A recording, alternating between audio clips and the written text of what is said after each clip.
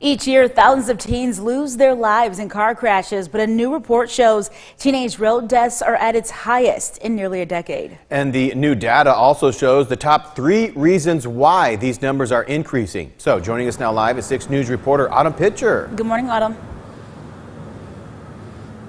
Good morning, everyone. The number of traffic deaths have increased by 19.5% in 2020 for teens.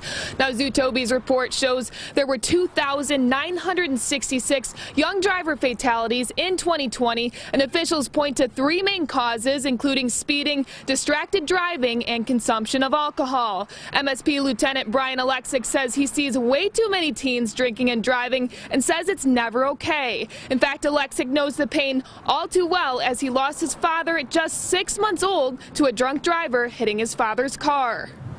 When I was 16, my mom handed me the keys to the car, and the first thing she said is, "I never want to get a call or a visit by a police officer in the middle of the night saying I lost a loved one."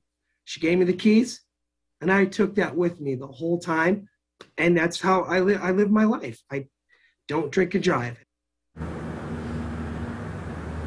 Now, coming up in the next half hour, I'll give you more tips on how you can stay safe out on the road so we can help bring these numbers down. Here for you live in Lansing, Autumn Pitcher, 6 News.